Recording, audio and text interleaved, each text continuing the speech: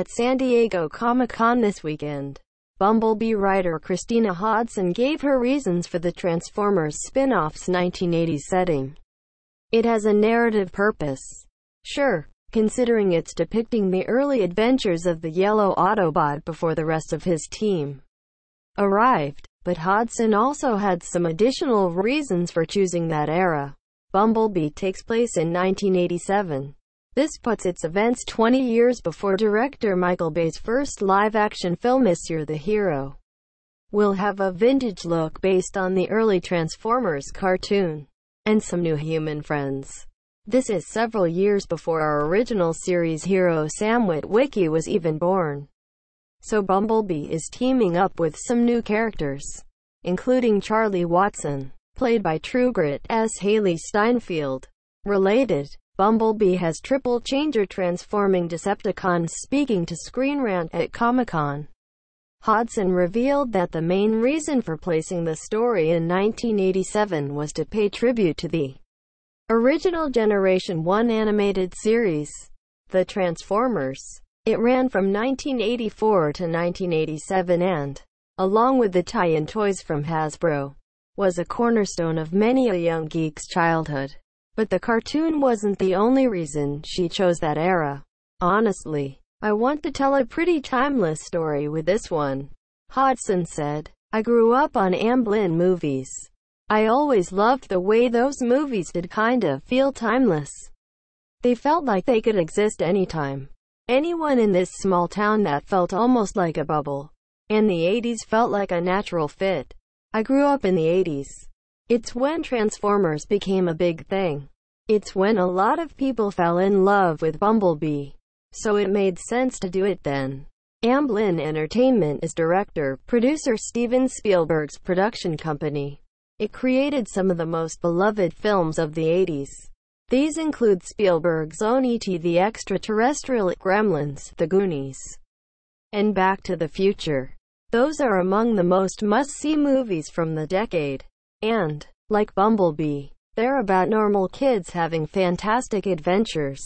The E.T. connection is especially apt, since that film's young heroes had to protect their alien friend from government agents.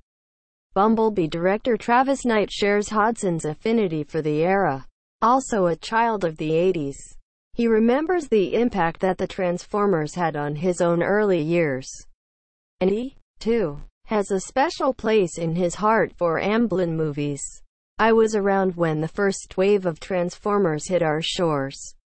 He said, I love these characters. The first feeling that I got when I saw the Transformers was wonder. I couldn't believe it. I'd never seen anything like it. I thought they were so completely awesome. But at the same time I grew up, loving 80s cinema, and there is nothing for me that was more meaningful than those great Amblin, Spielberg-ian coming-of-age stories. The first movie that moved me to tears was E.T. I saw in the movie theater with my mom, and I remember seeing this whole thing transpire on screen, and it was this incredibly moving portrait of childhood loneliness. It felt like someone had somehow peered into me and seen an aspect of me and put it on the screen. Even at a very young age, what it made me realize was that that's what filmmaking is. It's a people connecting with each other. It's about sharing aspects of our lives and seeing that response, around the world. It was a moving experience for me, and that was the kind of thing that I wanted to bring to this film. Is that great Amblin vibe, and it didn't hurt that our executive producer is Steven Spielberg, who was able to help guide us along the way. Bumblebee was intended to inspire a series of Transformers spin-off films, but after the most recent movie, The Last Knight, failed to impress at the box office, Hasbro's plans for its Marvel-esque film universe might change. Reports have suggested that after this entry comes out in December, the Transformers franchise will reset. But later statements from Hasbro's brand manager put that in doubt. It's unlikely that a studio would announce a reboot before the latest movie arrived in theaters. Such a revelation wouldn't encourage audiences to line up for tickets. But until it's known for sure, Bumblebee is promising to be a nostalgic ride for fans who are hoping to see more of what they grew up with.